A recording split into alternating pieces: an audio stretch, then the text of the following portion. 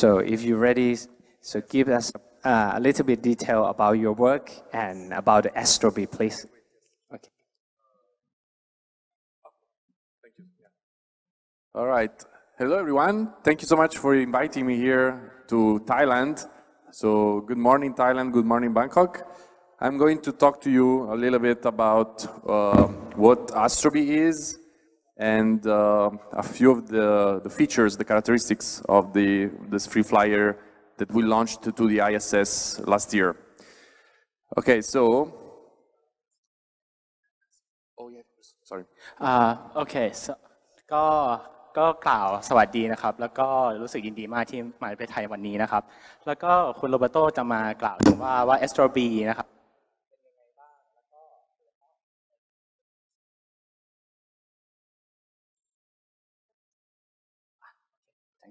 ครับก็จะมากล่าวถึง Astrobee ในวันนี้นะครับว่าเป็นยังไงบ้างและอนาคตของ Astrobee กับสถานีอวกาศเป็นยังไงนะครับ Okay, so let's see. These Astrobee free flyers. Let's see if we can go next. Okay, thank you. Okay, so videos are worth 1,000 words. So I'm going to show this video that explains a little bit what Astrobee is.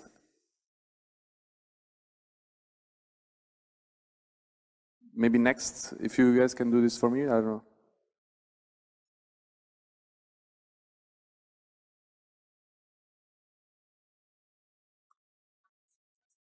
Yeah. ครับแล้วก็เดี๋ยวจะโชว์วิดีโอเกี่ยวกับ Astrobee กันนะครับ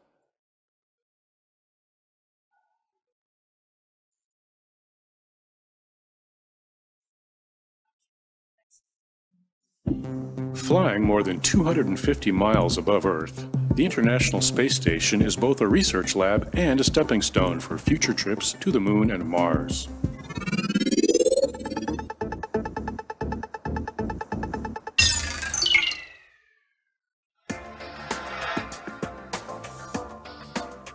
NASA is developing 3 Astrobee robots that will fly inside the space station alongside astronauts,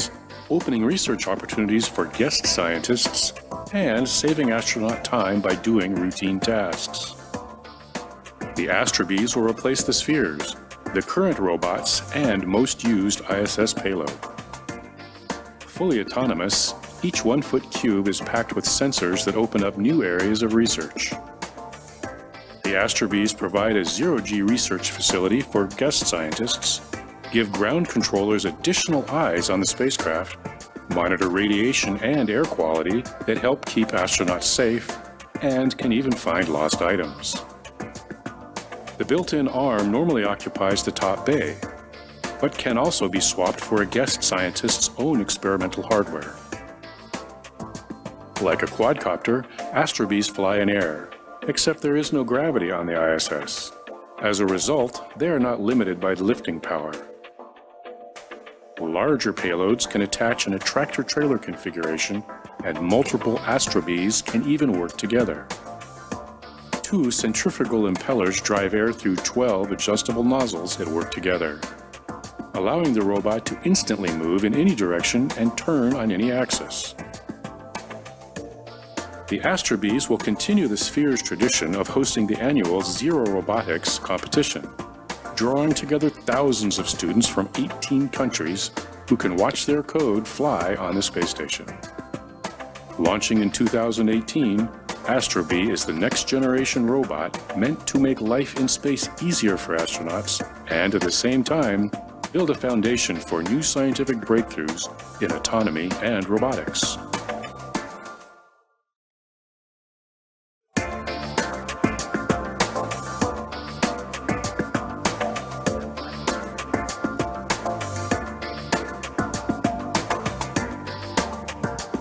Okay, we can go next here, please.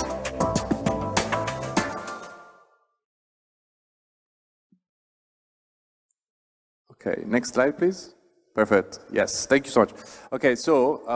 the video was just explaining a little bit what Astrobee is and the capabilities, so what Astrobee can do in the International Space Station and how it can help astronauts.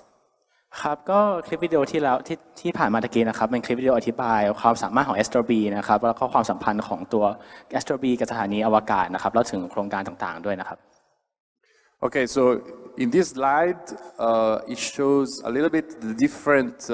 sensors and systems of the Astrobee robots. We have 6 different cameras that are used for different purposes. So for navigation, or for hazard collision, or for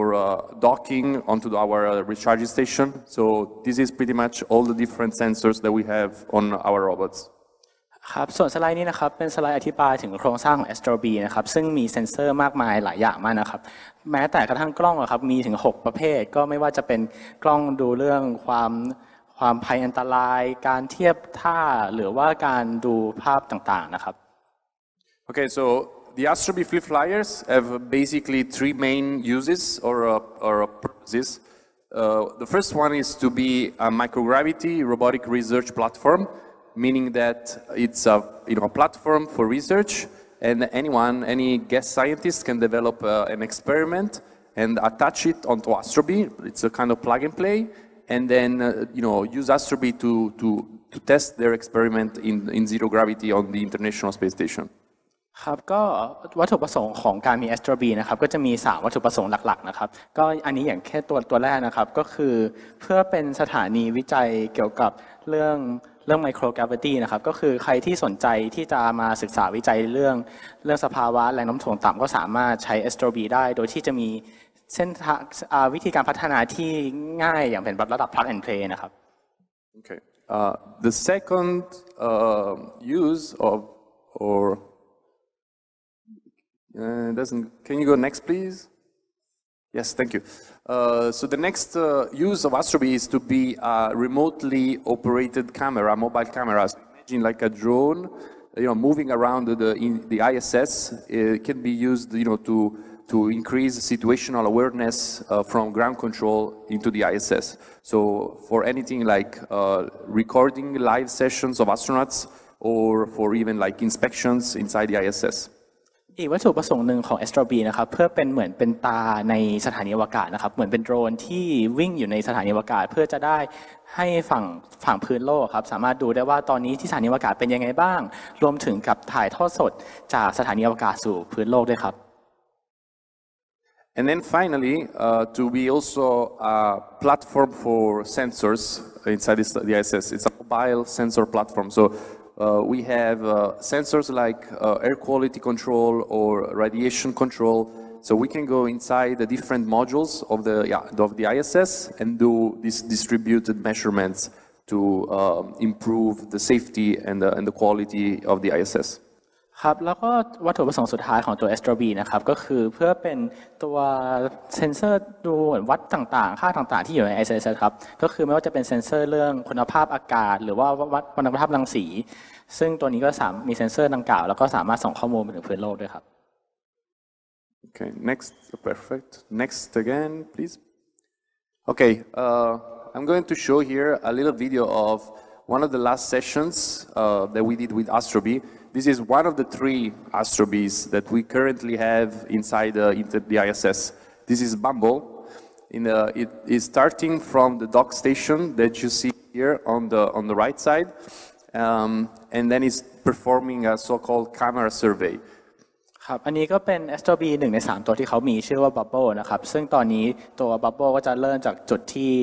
เขาจอดนะครับแล้วค่อยๆเดินมาเรื่อยๆนะครับไปเลยตามภาพครับSo almost like the drone, the flying Astrobee drone that you saw before, moving around in the room here. It's the same way Astrobee is going to move inside the ISS. ครับก็ลักษณะการเคลื่อนที่ของ Astrobee นะครับก็อย่างที่ทุกท่านที่อยู่ในห้องประชุมตอนนี้นะครับก็จะเห็นตะกี้ว่าเรามี Astrobee ที่บินได้ในห้องนี้นะครับซึ่งก็จะเป็นใช้หลักการที่ใกล้เคียงกับที่ตอนนี้กำลังดูอยู่นะครับ So usually Astrobee is fully autonomous. So the ground controllers tell Astrobee what to do and where, like the trajectory to follow, and then the robot will do everything autonomously by itself. ครับโดยตัว Astrobee นี้นะครับก็มีความอัตโนมัติสูงนะครับก็คือฝั่งกราวสามารถสั่งภาพพื้นโลกสามารถสั่งการมาได้นะครับที่ตัว Astrobee เลยครับ แล้วก็ Astrobee ก็ทำตามที่ได้รับคำสั่งมาครับ Okay, another really important, exciting feature of the Astrobee project for us is the very strong international collaboration. And you guys know that we will be using Intball together with Astrobee for the Kibo Robot Programming Challenge. But at the same time, we are going to use also, we're going to have collaborations with this other free flyer called Simon. It's from the European Space Agency. So there's going to be a lot of really exciting activity and work together with the international collaborations. ครับก็นอกเหนือจาก Astrobee แล้วนะครับก็จะมีหุ่นยนต์ตัวอื่นที่เป็นครอบครัวนะครับไม่ว่าจะเป็นตัว Inball แล้วก็ Simon ซึ่งก็จะมีความร่วมมือกันระหว่างโครงการต่างๆนะครับหน่วยงานต่างๆครับ Okay. And of course, one of the most exciting and awaited events is the robotic challenges. So we have the Zero Robotics that has been going on for 15 years with the previous free flyers called Spheres that have been on the ISS for 15 years. They were just decommissioned a few months ago. They passed the torch to Astrobee right now. So Astrobee is going to continue the heritage of the Spheres robots. And they will, with Astrobee, we will do student competitions in US and in Asia and hopefully also other countries.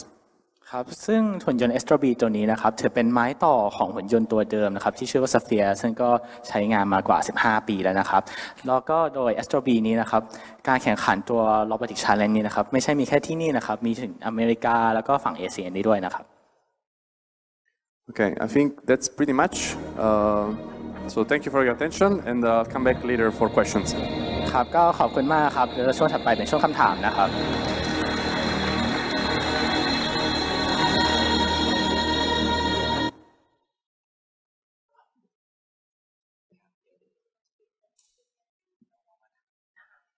ครับผมก็เรียบร้อยไปแล้วนะครับได้เห็นตัวอย่างนะครับการทำงานของหุ่นยนต์ Astrobee นะครับโอ้โหน่าสนใจมากเลยแล้วก็ใช้งานจริงๆบนสถานีอวกาศด้วยนะฮะแต่วันนี้ยังไม่พอนะครับเพราะว่าเดี๋ยวเรามีนะครับตัวแทนนะครับเยาวชนนะครับที่มีความสนใจแล้วก็มีความสามารถพิเศษทางด้านเทคโนโลยีนะครับมีน้องๆมา5คนเลยนะครับเดี๋ยวขอเรียนเชิญน้องๆนะครับจากตัวแทนนะครับในส่วนของไทยโดรน Academy นะครับขึ้นมาบนเวทีเลยครับเดี๋ยวเรามาถามกับตัวคุณคาริโนนะฮะตัวจริงเสียงจริงกันเลยนะครับแต่ตอนนี้เดี๋ยวผมขอเปลี่ยนให้เป็นฟอร์แมตยืนดีกว่านะฮะเดี๋ยวจะได้แอคชั่นกันได้เต็มที่นะครับ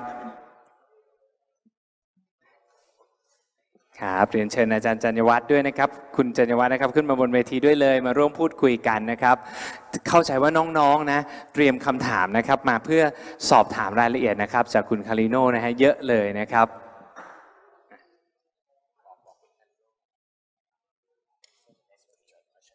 Okay, so you stay. Yeah, I stay. Good job. Yes, thank you. เดี๋ยวขออนุญาตให้น้อง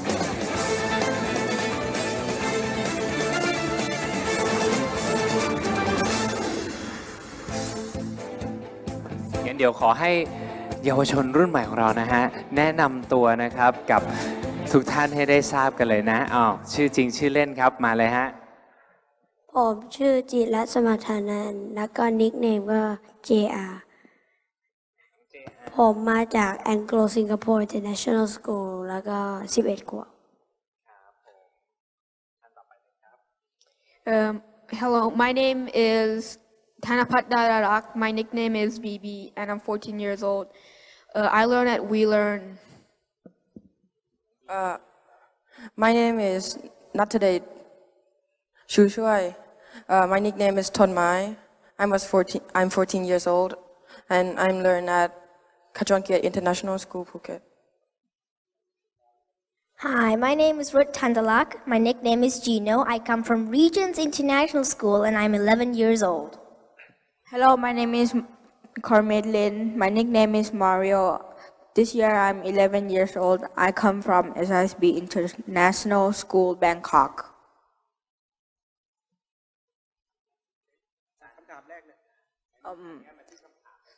My question is, how many years have you taken to develop the Astrobee? Great question. So, as people usually know, space projects are really time-consuming. They usually take very long time. But Astrobee was fortunately one of the fastest, projects that NASA has done, and it took around 4 years. So, from the very first moment of concept development to the launch of the robots to the ISS, it was around 4 years. So, we are pretty proud about the timing. ครับก็คำถามแรกครับน้องถามว่าทางทีมเนี่ยใช้เวลาในการพัฒนาตัวซอฟต์แวร์ Astrobee นานขนาดไหนครับก็ทางคุณโรเบโตก็ตอบว่าประมาณ3 ถึง 4 ปีนะครับซึ่งก็มีเวลาการพัฒนาในระดับหนึ่งกว่าจะได้เป็นผลงานที่เราสามารถเห็นได้ในปัจจุบันนะครับ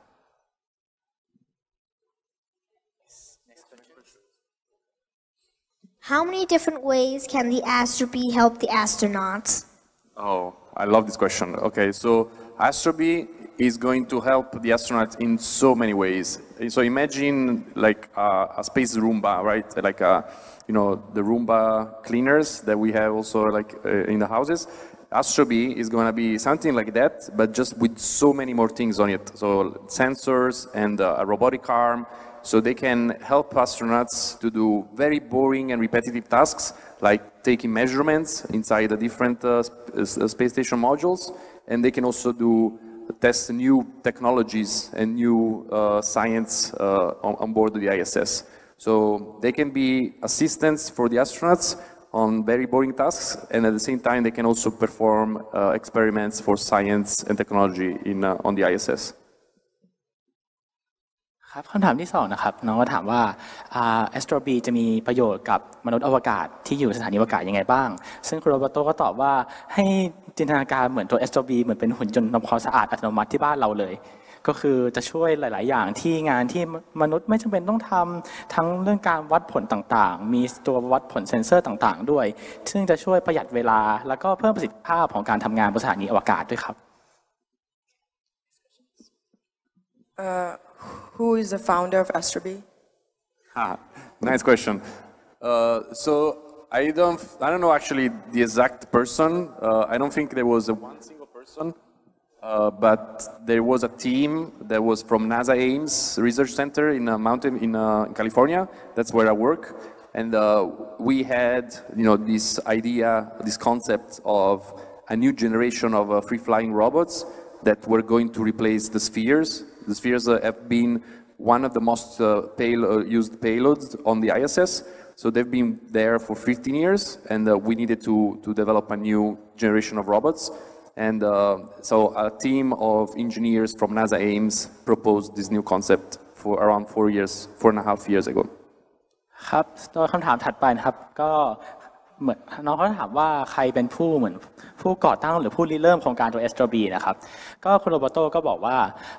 ตัว Astrobee ครับก็คือโดยทีมของเขานะครับเหมือนก็ทำการพัฒนาเพราะว่าในตัวเก่าครับอย่างสเฟียร์ถูกใช้งานมากว่า15 ปีแล้วถึงเวลาแล้วสำหรับตัว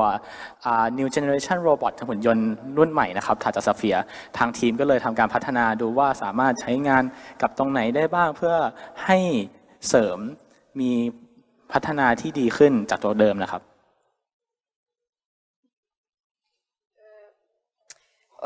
What was your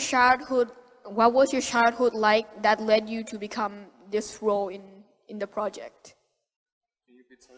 What was your childhood like which led you to this role in this project? What? What was your childhood like? Childhood. Oh, childhood. Oh, sorry. So sorry. So before this project? Yeah, before. Okay. So what other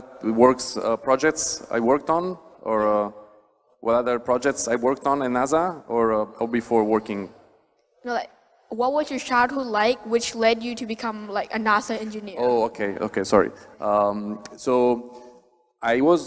If you go to my room, back in my parents' house, I have all the posters about NASA and the astronauts and space. So it was always my dream to be an astronaut, to work for NASA. And I got always very inspired by astronomy. So I used to do stargazing with telescopes, read space books, all these kind of things. and then eventually, I was very passionate, and I really, did really good in the, space tech and the engineering subjects, and then, I was lucky enough to get a job in NASA. So I was always, very determined and passionate about space. ครับคำถามถัดไปนะครับก็คุณน้องถามว่าคุณโรเบร์โตนะครับว่าชีวิตในวัยเด็กของคุณโรเบร์โตเป็นยังไงที่ทำให้เขามาเป็นวิศวกรที่นาซาได้นะครับก็ในชีวิตวัยเด็กของคุณโรเบร์โตครับเป็นคนที่ชอบเรื่องอวกาศมากเรื่องอวกาศเรื่องดาราศาสตร์นะครับมีหนังสือเกี่ยวกับอวกาศมากมายเลยนะครับก็ทำให้เขาเป็นแรงบันดาลใจที่จะเรียนทางด้านสายอวกาศนะครับหลังจากเรียนสายอวกาศเสร็จนั่นแหละครับเขาก็ได้มาทำงานที่มาเป็น Space Engineer กับนาซานะครับ How will you know the time in space? Okay, so you know that the International Space Station is orbiting Earth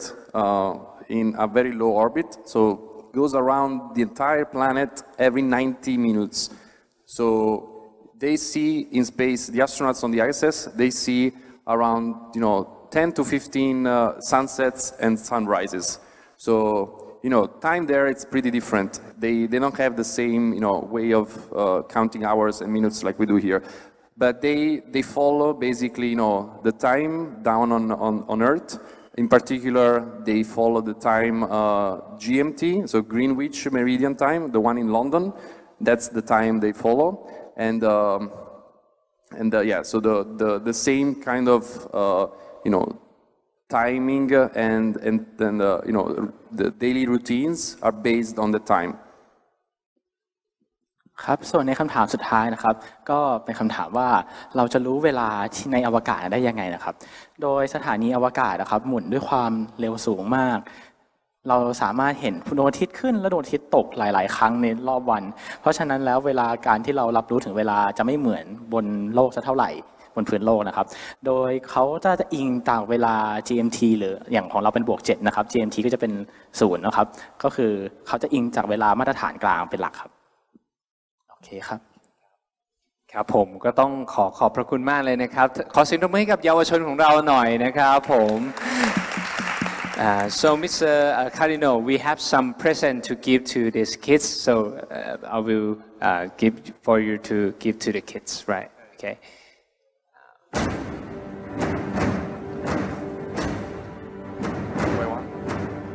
One by one, please. โอเคเสียงปรบมือด้วยนะครับอันนี้ก็จะเป็นอีกหนึ่งแรงบันดาลใจนะฮะที่ให้เด็กๆนะครับได้เห็นตัวจริงนะครับของวิศวกรนะครับที่โอ้โหวัยเด็กก็บอกว่ามีความใฝ่ฝันนะอยากจะทำงานในลักษณะที่เกี่ยวข้องกับอวกาศแล้วก็ไปถึงฝั่งฝันจนได้นะครับคิดว่าในอนาคตนะครับต้องติดตามดูว่าน้องๆเหล่านี้นะฮะจะทำฝันของตัวเองไปได้ไกลถึงขนาดไหนนะครับในวันนี้ต้องขอบคุณน้องๆทุกคนนะครับขอเสียงปรบมืออีกครั้งครับแล้วเรียนเชิญลงด้านล่างเวทีเลยนะครับแล้วก็ขอบคุณนะฮะทั้งน้องนะครับพีรรัตน์ด้วยนะครับที่มาให้เกียรติในวันนี้นะครับรวมถึงทางคุณจัญญวัฒน์ด้วยนะครับที่นำน้องๆนะครับเป็นตัวแทนเข้ามาพูดคุยกันในวันนี้นะครับผมนะครับยังไม่